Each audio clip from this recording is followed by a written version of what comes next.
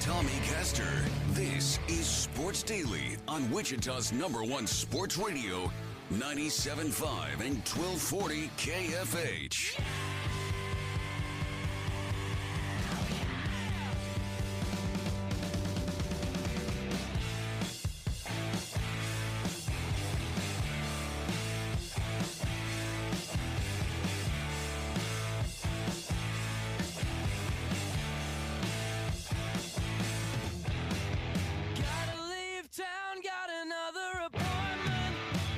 Welcome back, everybody. It is Sports Daily. Glad to be here with you on this Friday edition. TGIF, Jacob Albrock, Tommy Castor, alongside you here. Driving the way, Jad Chambers producing for us. Pat, our winner of coffee and tea from HTO. Congratulations, Pat. Enjoy it on us here at Sports Daily. It is Friday, and it is... Boy, it is go time, I think, Tommy, to the crazy season. We're so close. TBT will have a great weekend there, but training camps are in session, and that just sort of tells us that football's around the corner. Training camp, I will say this, though. We do hit a lull in training camp once we get there. Preseason's kind of dragging. But, man, you're going to start to get, high school football practices and college football practices and like all this stuff, and we've got these dramatic holdouts potentially looming over the NFL, and maybe two of them with high-profile players if Josh Jacobs and Saquon Barkley both go for it. So it's an interesting time. For the Chiefs, still no Chris Jones deal. That's I think become the biggest storyline there. The other big storyline for the Chiefs as far as on the field was sort of Isaiah Pacheco, but Tommy, it sounds like he's going to be fine. He said he'd, quote, absolutely be ready for the start of the season. We talked about this yesterday. Boy, it'd be nice if they could get him out there and just sort of shut it down, right? I don't think Pacheco's wired that way, but that'd be nice, especially if we know he's good to go, which it sounds like he is. And I don't know if that means he doesn't need work in camp or he does need work in camp, but that's a good sign for the Chiefs. Yeah, no, without a doubt. And it was nice to see Pacheco, talk to the media yesterday and talk about how healthy he is and how, he feels and that he feels 100% and all of that. That was good. And of course, I think he's going to say that regardless, even if he wasn't. But the fact that he's been there, there was a real legitimate concern that we wouldn't see him show up in training camp and that he would have to start the season on the PUP list. And it's been exactly the opposite. He's been working, looks like at full strength, at full go here the first couple of days of training camp. But I'm with you. Now that we know that he's good and he's talked to the media and he's practiced a couple of days, what more do you need to see from him? Shut him down, get him ready to go for week 1. Yeah, and he may think that he needs the work, and they may think that he needs the work. And if it's in practice, I'm probably okay with it, but I don't need to see him in a preseason game. So Chris Jones, Andy Reid said, what is today, Friday? I think it was Tuesday, that they don't know if Chris Jones is going to be there. Veterans report today. I'm not sure what time they report. It's usually early. But we haven't heard that. That's going to be, it's going to get reported by like 1,000 as soon as that happens. So we'll just keep an eye on it, I guess, with Chris Jones. Chris Jones is not going to give a discount, I don't think. If that was going to happen, he'd already done it. So we're not going to get a Patrick Mahomes, Travis Kelce situation. He wants to be paid. I think everybody on the planet knows what he wants to be paid, which is more than Quinnen Williams, who just signed his new deal. I'm not quite sure what the holdup is here now, Tommy. It's we thought this would get done like in 24 hours, which is sort of like that. All right, we got the framework of this thing. Just we need to put that final number, $1 more than Quinnen Williams. But I don't know now. I'm not sure what's taking so long here. I'm still not at a point where I'm concerned about it yet. What if he doesn't show up today? That's fairly common, right? Like when you've got players that are working on a contract extension to hold out briefly in training camp. I think if it drags on long term, if this goes on a few more weeks and we're actually getting into, training camp continues and then preseason and all of that, at that point, yeah, let's get, the alarm bells ringing. But right now, and especially because it's been awfully quiet, I think if there was a lot of contention, we would be hearing about it, at least to an extent, from one side or another. I mean, it could be Jones's representatives being vocal about how the Chiefs aren't working with them. We're not hearing that. It could be leaks from the Chiefs side saying that Chris Jones isn't working with them. We're not really hearing that. So the fact that it's still quiet on both sides tells me that it's still not contentious. And until I start hearing that sort of thing, I'm not going to be concerned about it. What about, okay, so the preseason starts in a little more than 3 weeks. August 13th is the first preseason game. Is that the date that you've got circled as right now I'm concerned if they get into the preseason? Or is there a date? I think so. I think it's probably a little sooner than that. I think that's too long. I would venture to guess that 10 days from now, if we're sitting here and Chris Jones hasn't reported and there's no deal, I would think we're going to have concern at that point. I think the concern's closer than that. Because a holdout's a holdout, right? Like, that's not good. It's not good optically anyway. Unless Chris Jones just said, hey, guys, I'm not going to show up till we get it done, but I'm confident we're going to get it done. Then it's like, okay, fine. But, I don't know how you count on that, right? Like, that's pretty optimistic. And I know we've remained optimistic because Chris Jones isn't, taking the bait on saying anything negative. But they got to have Chris Jones, and I don't know what the holdup. What would be the reservation if you were Brett Veach? Like, if you were Brett Veach, what would be the reservation? I don't think anybody has any issue making Chris Jones, the second highest paid player at the position behind Aaron Donald, which we've heard again has been the number sort of. So as long as all of a sudden Chris Jones hasn't said, no, I want to make more than Aaron Jones. So let's just assume, right, that he wants to settle in above Quinnen Williams' new deal. And what would be the reservation if you're Brett Veach? On a 3-year deal? No, I don't think I'd have much concern. 4-year deal? Maybe? Like, I don't know what it is that might be holding this up. It's probably not the money. It's probably the duration of the contract. I would imagine that might be, where, if there is a reservation. I'm still not convinced that there is. But if there is any kind of hesitation or reservation from the mind of Brett Veach in the Chiefs front office, it would probably be with that. I don't think the money is an issue. I think it's the length of time if there is. I think that part of the reason why I'm not yet concerned about this is because what other option do the Chiefs have at that position? They don't. Like, they don't have any other option at that position. And that's not the way that Brett Veach operates.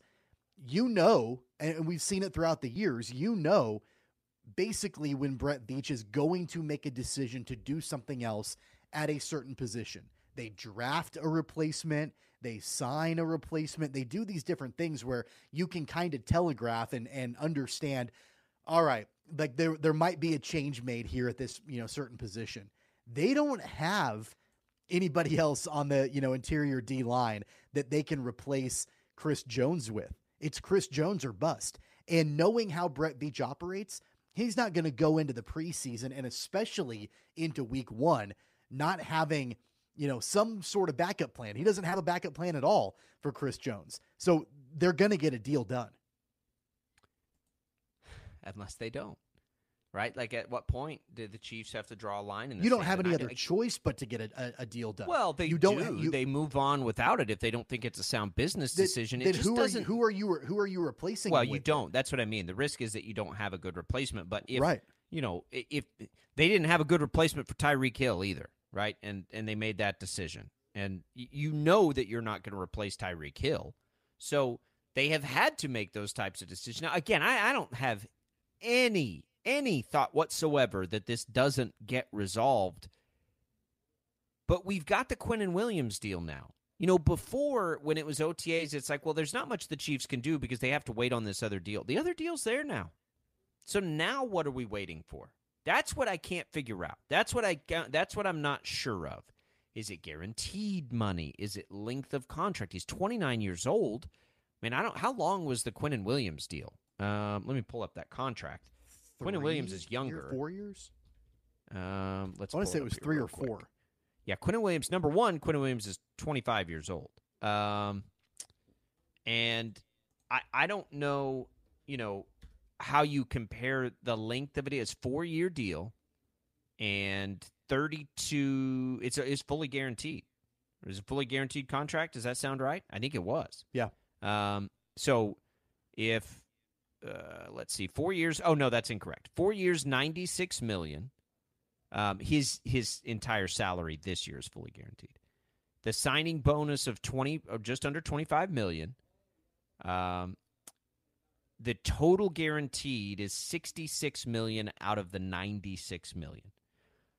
Maybe it's 4 years. Maybe the Chiefs aren't comfortable with 4 years, and maybe that's what Chris Jones wants. Look, he got a 4-year deal. I want a 4-year deal. But I don't know that that's totally fair, right? We'll give you more money. And here's what I would do if I was the Chiefs, by the way. If I see that contract, and you know that you want Chris Jones, and maybe you just do it, I don't know how you do it, but maybe you just give a bigger total guarantee, but not the length of the deal, so you don't take the cap hit later on if you have to. Like, all right, Chris, what if we give you a 3-year deal, but we'll guarantee you $70 million out of it on a 3-year deal? You've got more guaranteed money than Quinnen Williams, right? You're going to make more money than him. But here's what we can do because we're not comfortable with 4 years when you're 29 years old. I don't know how defensive tackles hold up in age. How old's Aaron Donald? Let me look that up, too. But Chris Jones he's been as good as Aaron Donald production-wise. Aaron Donald's 32, so he's got 3 years on him. Chris Jones is a better player than Aaron Donald last year. Right? I'm not saying he's a better player. Aaron Donald is one of, if you listen to scouts and coaches, one of, if not the most talented football players that's ever lived. But Chris Jones was more productive last year. So that's the interesting dynamic of this, is that he's 29 years old, is at the peak, right? He's incredible. He's highly important. So what is the holdup then in this contract negotiation? Like, again, I think it might be the length of time. And let me pose this question to you. And this is what my thought process through all of this. If a deal doesn't get done with Chris Jones, who are you going to roll out on the defensive line, interior defensive line, for week 1 of the season? Derek Nottie is typically there, but Treshaun Wharton, who had been another interior defensive lineman, is coming back from a torn ACL, may not be ready to go. I think he's going to start the season, I believe, on the PUP list. Who else you got? Who else you got to start on the interior defensive line? The Chiefs had 10 defensive linemen on their roster last year. 6 of them were edge rushers. 4 of them were interior defensive linemen. Chris Jones was one of them. Derek Nottie was the other. What was another one of them? What other option do you have? I mean, I guess you could go to the free agent pool, I guess, and try to find someone like Danny Shelton. You're going to trot out 49-year-old Danny Shelton to start week 1 on the interior defensive line? I don't think so. So what other option does Brett Veach have other than to eventually, I think that's the key word there, eventually solidify a contract extension so Chris Jones doesn't hold out? Because it's an understatement to say that, he is an essential part. I mean, he is the defense for Kansas City. Yep. So there is no other option but to sign him to a long-term deal. He's as important to the defense as Travis Kelce is to the offense. I'm not going to say Patrick Mahomes because that's not true. But he's as important, I think, as Travis Kelce is right now on the other side of the ball. And, yeah, they don't have another good option. But, I do not see the Chiefs as an organization lately that are going to negotiate scared either. Like, if they don't have another option, that doesn't mean they're going to make a bad deal here. So Aaron Donald right now makes just under, we'll call it $32 million a year. Quinnen Williams just got $24 million a year. So, the easy per year average to me is $28 million. Quinnen Williams got guaranteed $66 million. Aaron Donald, $95 million. So if it's what did we say? $28 million, right? It's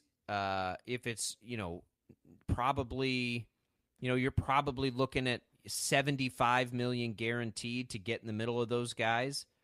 On a 3-year deal at $28 million, you're just over that, right? Like, so again, that's the part of it to me that isn't, and from the player's perspective, and this is where the NFL gets trickier than like Major League Baseball, because you don't have to worry about the guarantees, you don't have to worry about any of that. If you're Chris Jones and it's all about the guaranteed money. None of the other stuff matters, really. So as long as the guaranteed money lands somewhere between Quinnen Williams and Aaron Donald, does the length of time on the contract even matter? Like, the total dollars matters, but why? Yeah, the total guaranteed dollars for sure, and how it's structured. Right. That all plays into it. Here are the defensive tackles that are currently on the Chiefs roster. No, you I tell get it. me, outside of Chris Jones, who you want to have starting in week 1. You got Chris Jones and Derek Nottie were the starters last year. Keandre Coburn, who was the 6th-round pick out of Texas. So I guess you could start a rookie at defensive tackle if you wanted to. I don't think that's a smart play, but I guess you could. Matt Dickerson, don't know Matt Dickerson. He's a free agent signee. He's 27 years old. He got cut. He was part of training camp last year for the Chiefs. Got cut. Phil Hoskins, don't know him. He's a veteran free agent signee. He was a 7th-round pick of the Panthers in 2021. Then you've got Danny Shelton, former 1st-round pick back in 2015, who is currently on your roster. And then Tershawn Wharton, who has that ACL tour from last year, is going to be rehabbing before he can come back. Daniel Wise is on the roster. He's the former KU guy. And Chris Williams, who's another veteran free agent. He spent some time as an undrafted free agent with the Colts. Those are your options right now in-house if you don't have Chris Jones ready to go. Let me reiterate again how important and awesome and amazing I think Chris Jones is. One of my favorite players in the league, absolutely unequivocally. None of those are better options than Chris Jones. There's not a defensive tackle in football right now, quite frankly, including Aaron Donald, that I think would be better than Chris Jones on this defense. Just let me put that out there. If Chris Jones didn't play a down of football for the Chiefs this year, Tommy, the Chiefs would still be the favorite to win the Super Bowl. It's a reality. You talk about the market a lot with these running backs and their value. The reality is, if Chris Jones didn't play, was injured, holds out, whatever it is, the Chiefs are still going to be the favorite to win the Super Bowl, and they're still very likely going to be favored in every game they play this year, by some degree. The only player that would alter that is Patrick Mahomes. That's it. Even if Travis Kelce, I think Travis Kelce might sway it a little more than Chris Jones, but even if something happened to Kelce, the Chiefs are still going to be the favorite to win the Super Bowl because they have Patrick Mahomes. So, yes, he is critically important. The 3rd most important player on this team, maybe the 2nd most important player on this team. But the Chiefs aren't going to walk into that negotiation scared. The only player that should scare them in a negotiation is Patrick Mahomes. Everybody else is replaceable. That's where the NFL sits right now. And you want to talk about the market when we talk about running backs? Boy, the market's been telling us that for a long time. Look at what quarterbacks are getting paid. So, yeah, the Chiefs want to take care of Chris Jones and they want to do all this. What I keep going back to is, like, what is the holdup? Like, is this in any way, is there any part of this where it would make us sit here and think, you know what? I don't know if the Chiefs should do that. Like, let's just pretend that Chris Jones says, I'm 29 years old. I need more than Aaron Donald. I need to be the highest paid guy. I've got a 99 Madden rating. Everybody knows how great I am. I want to be the highest paid guy. You do that if you're Kansas City for 3-4 years? I would. Can they afford it? I would still do that. Do you even know if they can afford that? Because I don't. I feel like, and I could be wrong here because I don't know the inner workings and all of that, but if they can pay him more than Quinnen Williams, if they can make him the 2nd highest paid, they can probably afford to make him the highest paid. It's a difference of like $15 million a year. It's not as easy as it sounds. I want to go back to your comment before about them being the overall favorites even without Chris Jones on the roster. Yeah, you're probably right about that. You are probably right that even without Chris Jones, they will be the favorites to win the championship and probably favored in every single game. But the margin of error, it goes down significantly, right?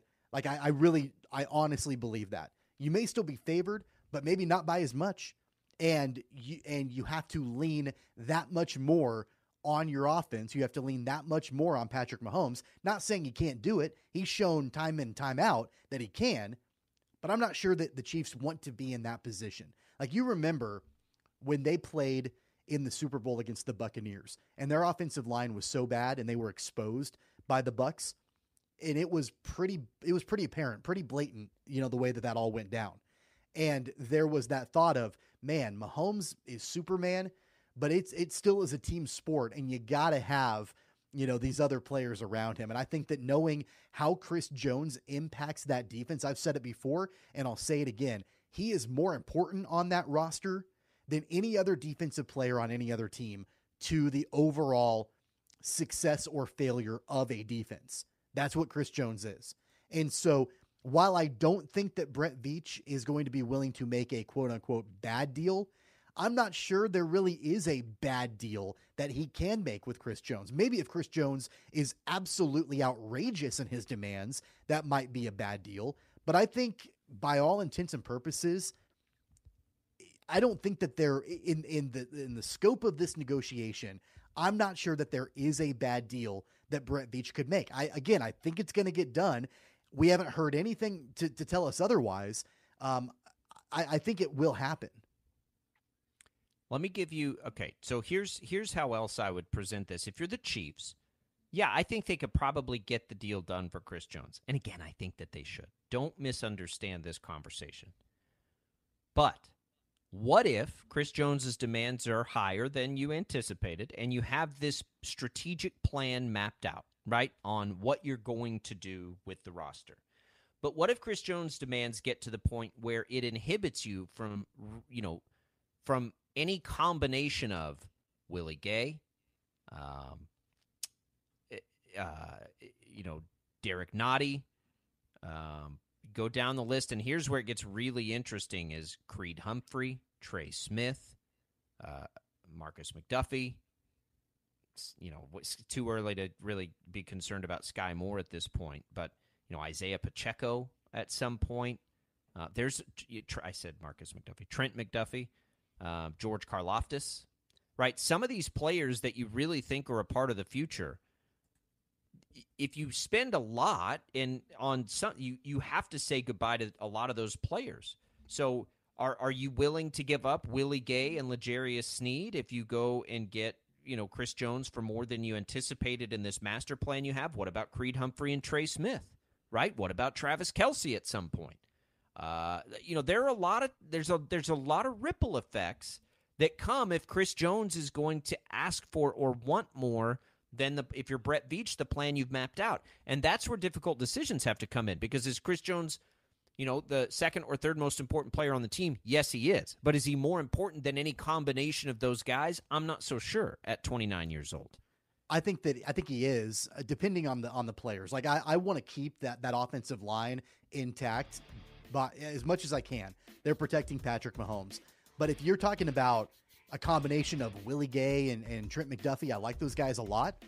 Those were really, really good draft picks by Kansas City, and there's nothing saying they can't do that again. So I think it depends on the combination of players.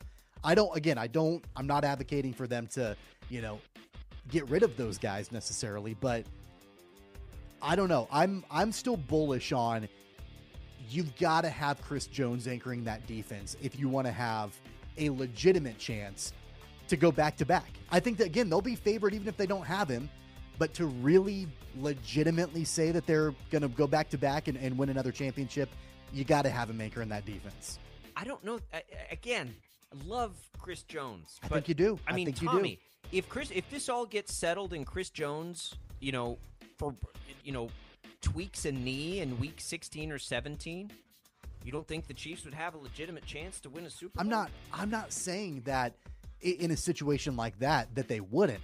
Again, don't misunderstand what I'm saying. I'm not saying you don't have Chris Jones, you don't win a championship. That's not what I'm saying at all. I'm just saying your margin of error gets smaller if you don't have him on the field. Sure it does. And I think that Brett Veach especially would want to make sure that you are keeping that advantage as much as you can by having him on the field and signing him long term. if you're Veach, though, and Humphrey and Trey Smith are both now 2 years away from free agency playing on rookie deals, what do you think the chances are they both go quietly into 2025 without a deal? I think it's low.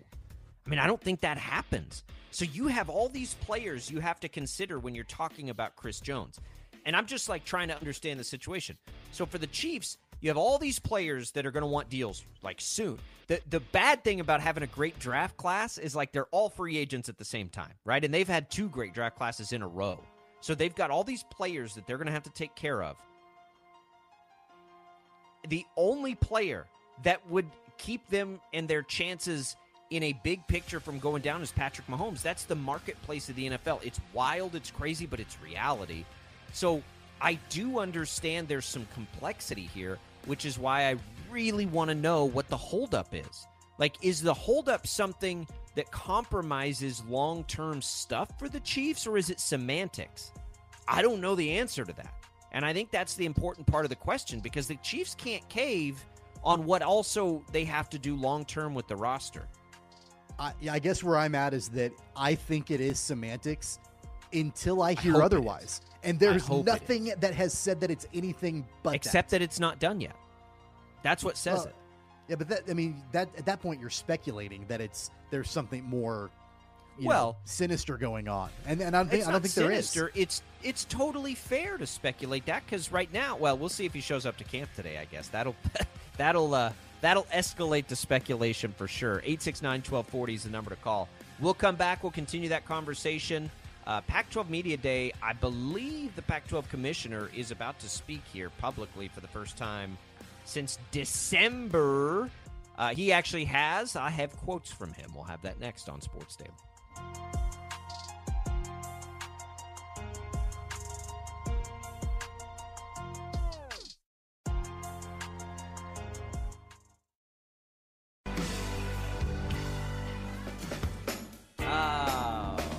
Pac-12 Media Day.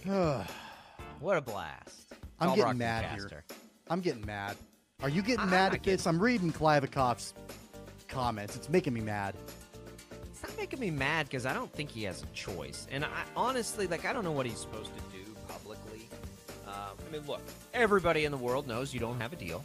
You thought you'd have a deal by now. You can say that you can say whatever you want. Everybody knows it. I just don't know what he's supposed to say. The deal's not there yet. The deal he wants isn't there yet, and they're going to wait until, the last minute, I think, until a deal he wants gets there. And the question becomes, does the economy and, the landscape allow that to happen? I'm not sure that it does. But if it's not there now, and let's look at it this way. If the deal's not there now, what is better or worse for the Pac-12? To take a bad deal or to wait? No, look, I don't have I'm not disagreeing with you on this stuff. My problem, he's lying. But what's he going to say? He's lying. I don't know. I feel like everybody can see through this. You don't have to be a rocket scientist to know that he's lying in everything that he What this would is you one rather of his quotes. See him do? This is one of his quotes. "We are not announcing the TV deal today on purpose because I want the focus to be on football." Lies. That is a lie. That's not true. And everybody on the face of the planet knows that that's not true. So there might be another way to say it, but man, you're blatantly lying to everybody there. All right, Tommy, we both dabble and understand the world of PR pretty well. Let's say that you're in that chair and the situation that exists has presented itself. Sure. What would you say? Well, first off, I would have attacked this a year ago and, tried to at least create a narrative a year ago that's better than what he did, right? I would hope to never be in this particular position right now on July 21st, 2023, because he's in this position right now because of what he said a year ago, right? And so you needed to be out in front of this a year ago. But who knows if he could have gotten a deal done then? The reality is he got outplayed by the Big 12. They did their deal first. That's the reality, right? The optics early on. But let's say you're presented with the scenario now where that happened, right? Maybe the networks wanted the Big 12 more than the Pac 12. There's nothing he can do about that. But let's say you're in this position now where you do not have a deal. A deal is not there that you want to take. And you've got to parade up there in front of reporters who have called your bluff, and you're very obviously bluffing. But in the PR world, people bluff all the time. We got to – I'll give you an example. So – and I don't know all the details of this because I didn't cover this story yesterday. I guess like the new, Panasonic battery plant, right, that is opening, our Evergy rates are going to go up to help facilitate that. So our, investigators yesterday are asking all these people. We get a statement back from the governor that says there will be downward pressure on the rates after we got a statement from Evergy that said, yeah, basically we got to pay for this stuff. And, that kind of falls on everything, just like anything when we do the rates. So we know that that's a bluff. We know that what does downward pressure on the rates mean? Like, are the rates going up or are they not going up? Well, they're going up. We know they're going up. So, like in the PR world, even sometimes when it's blatantly obvious, you have to say, like, the wrong thing. And it's our job to call it out, as we've appropriately done. But what is the alternative if you're in Kliavkoff, or however you say his name's position right now, than to say, we think we're going to get a great deal? Are you going to sit up there and say, gosh darn it, Brett Yormark got the best of me, and now we're screwed, and we just have to wait and hope? But I do think it's okay, though. Like, if you want to blame external factors out of your control, that's one thing you could do. That's not ideal, but you could blame the landscape in the media world being more challenging than we anticipated. You can't do that because you have teams that might leave. If you're sitting there saying, we don't know if the landscape's going to garner this deal, if you're Arizona, what are you going to do? No, I think that, like, you can frame it in a way of saying, we are still actively negotiating and we are optimistic that we are making progress, as opposed to, we have something that's really good. Just wait and see. Believe us this time, because that's not true. And we all know that's not true. And you're making us look like fools by listening to you, and you look like the biggest fool out of all of them. So, I think the foolishness comes in the people that have just blindly defended the Pac-12. Like, I don't blame its commissioner for that. He's trying to stall, is what he's trying to do. The people that to me look foolish, because I don't think he has a choice. So I don't think that's him looking foolish. I think that's him with his back against the wall. The people that look foolish are the people that have blindly defended it, like, oh, you big hillbillies in the Big 12 country, you just wait and see, right? You just wait and see how great it is out here. It's like, you're not paying attention. Like, you're not paying attention to all the That's who looks a little foolish to me here. They're the ones that have their feelings hurt because, but, like, if you're in that world, you got to know PR enough to know this dude's totally full of it. They don't have a deal because there's not a deal to be had.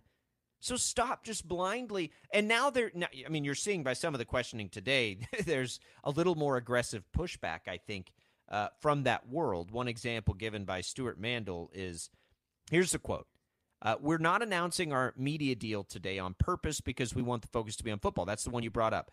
And at this point in, the Twitter, translation of this press conference, there has not yet been a question about football, which is kind of funny. And then somebody followed up named James Crepea, who follows Oregon, right? And says, does on purpose mean there's a deal done and you're just not announcing it yet? And that's an obvious call on the bluff. And he said, I think you're reading too much into that. But, like, those questions needed to be asked that way a long time ago. Now, he has not made himself available since December. That I do have a problem with. I have a problem with that. You don't get to be in that position and not answer questions. You got to answer questions. Whether you dance this dance, that's okay because we can at least read into your answers. But when you just ignore it and never answer it, that I do have a problem with. Right. Because somebody like San Diego State in that scenario, by the way, kind of gets screwed, right? San Diego State. And now he's saying today, like, we're not expanding anything until we get a media deal done. I'm going to guess that wasn't always the case, or San Diego State wouldn't have written that letter in the first place. And you know what? I also think that what Kliavkoff has done to himself, and I have no sympathy for this guy because he has done it to himself. He's painted himself into a corner over the last 365 days where his only option when he's standing at a podium and taking questions is to blatantly lie. There's a difference, and we can argue the semantics of this, but there's a difference between a bluff and a lie, right? And I think what Kliavkoff is doing is lying. Like, it's not a bluff, it's a lie. Like, I think that a bluff, he did make a comment that I think you could consider a bluff. That line is, the longer we wait, the better our options get. That's a bluff. Because is we it can't. A bluff or is it reality because the options are so bad now? That's how that could very well be the case. But I also think it's a bluff that, like, they don't have anything good right now, and they're crossing all their fingers and toes, hoping that they do get a better option. But it's a bluff because we can't prove it otherwise. We don't have a crystal ball. We don't know what the future says. I think that's a bluff. But for him to say, we're not announcing a TV deal today because we want to focus on football, that is a lie. Like, that's different. That is I don't know a that it's different different kind of because comment. he's not announcing it because it's not there, and they do want the focus. I'm sure he would love for the focus to be on football. They are potentially walking into a season where the Pac-12 will be more successful on the field than it's been in a decade. Like, and God bless that other reporter for following up and saying, "Does that mean you have one done?" And you're not announcing it today. Like, because that's amazing. Because a lot of these bloggers in the groups that have, I'm sure that Utah's athletic director is embarrassed about this. Yeah. I would think every athletic director and every university president in that conference right now is embarrassed that this is the press conference that's going on. Again, the defeat comes in that the Big 12 swooped in and was able to have the foresight that there is value in us being first here, because that was absolutely correct, right? The mistakes and all the vitriol need to be toward what happened initially, right, a long time ago. But I expected nothing different than what we've seen so far out of Pac-12 Media Day, because there is not another option. Look, nobody in his position is going to get up and say, hey, guys, the ship is sinking, but sink with us. We think we might find a lifeboat here. You're mistaken on that, because that's happened before. Do you remember Bob Bowlesby in the Big 12? Yeah, but he was on his way out. He went in front of politicians and said with Oklahoma and Texas leaving, the Big 12 would lose 50% of their revenue. So this is, and I'm not suggesting Kliavkoff would want to do that. I mean, that's suicide right there as far as your career is concerned. But it is not. It's happened before, where a commissioner has come in and painted a not so pretty picture. And I understand all of the ramifications of all of this. And if Kliavkoff didn't paint a cheery picture, then it would be, a mass exodus potentially from that conference. I just think that basically what is happening right now is that the conference, the commissioner, the bloggers, the people who follow the conference, they are all assuming that everybody else outside of their conference are complete and utter idiots and cannot read in to anything what they're saying, and just believe them hook, line, and sinker that, oh, by gosh, it's going to be awesome. And we've heard this song and dance forever, and it's just not the truth. It's not the truth. He's reading off a teleprompter, which is really funny. I just saw a picture of that. So here's the part of this that, obviously everything he's saying about the media deal is hogwash. We know that. We knew that before he got up there and said anything. Here's what I don't know, and here's what is interesting, is that he says losing schools to the Big 12 is not a concern, and he says expansion doesn't happen until after a media deal. That is where he might have some insight, right? And that's what I don't know. Like, how interested really are Arizona and Colorado? Utah is doubling down. They don't appear to be interested for whatever dumb reason. As the Big 12 just added BYU, Utah does not seem to be interested. In America, there's always been the promise of a better future, the land of opportunity, hope. Since the UA's founding, we've overcome big challenges. Together, we've fought to secure our freedom to organize, our freedom to collectively bargain, our freedom to work at fair wages. In today's world, it's easy to be cynical about politics. But under this president, the UA has secured more victories than at any other time. President Biden's new laws to rebuild America are creating 114 million UA work hours. Union workers are going to transform America. It's about making things here in America again. It's about good jobs, and it's about damn time we're doing it. Joe Biden has delivered on UA infrastructure. He's protected our pensions and our gold standard UA apprenticeships. That's why the UA is backing Joe Biden for president. For our freedoms, for our members, for America. Joe Biden for president. We've seen all the reports that Arizona and Colorado would be, but here's where I don't I can confidently say that they are nowhere near a media deal. Like, I'm pretty confident there. Yeah. What I can't confidently say is that anybody would be interested in joining the Big 12. I really don't know that. And that's the part of it that gets really interesting, right? Like, there could be truth in we're unified here and waiting on this media deal.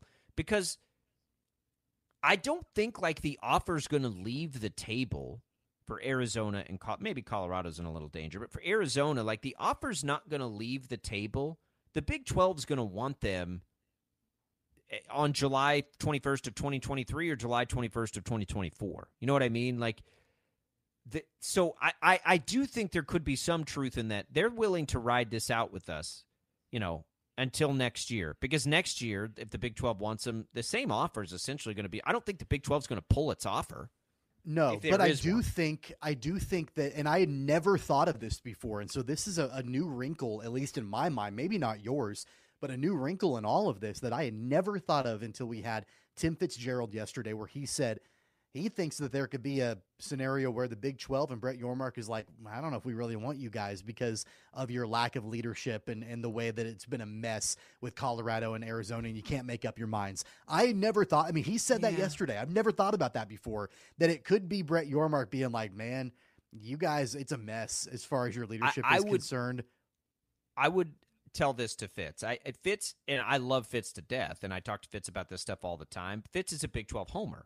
As we are, but in his space, you can rile up the Twitter bases of these other. At the end of the day, money talks, man. Like, if Arizona makes the Big 12 more profitable, the offer's always going to be on the table. Who cares? Just like Texas and Oklahoma, nobody has kicked more dirt in the face of the Big 12 than Texas and Oklahoma. If for whatever reason one of those schools wanted back in, they'd take them right this second. Well, there's a big difference between Texas and Oklahoma and Colorado. I know and there Arizona. is. But my point is, if Arizona makes them profitable, if Arizona helps the league, they help the league. And that's what will ultimately decide something like that. Is it a slam dunk, though, that those schools would help the league? Because really what you're talking I think about Arizona is would. slicing the pie into more pieces. No, for because additional because schools, the right? agreement right now for the Big 12 is if they're currently a Power 5 school, they get in at that rate. So it doesn't slice the pie any differently. So they would get the exact same piece of the pie that everybody else gets. The deal just goes up. Now, the networks would have to approve that, so they'd have the ultimate say. But that is how that's built. Different if San Diego State comes in. If San Diego State came in, you could slice them a smaller piece of the pie. But if Arizona comes in, they just get the same thing everybody else gets. So if the market would tell you that. My guess is that for Arizona, yes, they enhance the league because of what they want to do with basketball. And it is an ascending to some degree football program, and you get the Phoenix market, right? So, yes, I would say they do. Colorado, probably because of the Denver market, but it's not as sure a thing, I don't think, as Arizona. In Washington and Oregon obviously would, and that's probably the only four that I would be willing to definitively say, yes, that enhances the brand financially. Everybody else you'd have to kind of make a case to me for, but not those four. And we would find out, right? Again, I don't think that in the world where athletic directors change every 3 or 4 years, that Brett Yormark's saying, you know what, Arizona makes us more money, but that guy's a pain in my butt to call on the phone. No, that's not going to hold them back from getting Arizona on board. That doesn't, to me, that doesn't make any sense, because if Arizona makes more money, they make more money. If they expand their time zones and expands the footprint and does all these things, the NFL just dealt with Dan Snyder for 25 years on a much smaller scale, like a pain in the butt who's very confused and in a rock and a hard place right now anyway. I don't think that holds anything up. I think it's just, do you change your expansion plan if you're the Big 12? That's the danger Arizona would run into, right? Like if they decide to go elsewhere and do something different, then you could maybe get left out. That would be the danger. But I suspect for a school like Arizona, that's not a real danger, and they probably can just wait if they want to. Yeah, I think that it's interesting. I think that where Brett Yormark kind of comes into this is you've been aggressive thus far, and it's worked for you, and your conference has. I think it's in a better place now than what we thought it was going to be, and that's great. how much more aggressive do you need to be at this point, and how can you take advantage potentially Totally. of this mess in the Pac-12? That's been the big question throughout all of this. And I think he's been trying, man, right? I'll tell you right now, like, after reading these comments from George Kliavkoff, I cannot even express to you how grateful I am that Brett Yormark is running the Big 12. Yep. Bottom line. I agree. All right, let's take a quick break. 869-1240, the IHOP hotline. Thanks for watching the video streams. Tommy and I will be back right after this.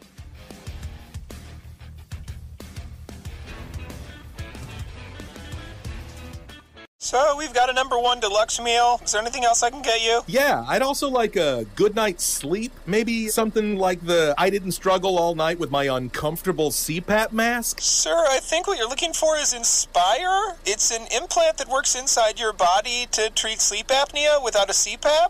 Come on! He sounds hangry. Inspire, sleep apnea innovation. Inspire is not for everyone. Talk to your doctor to see if it's right for you, and review important safety information at inspiresleep.com.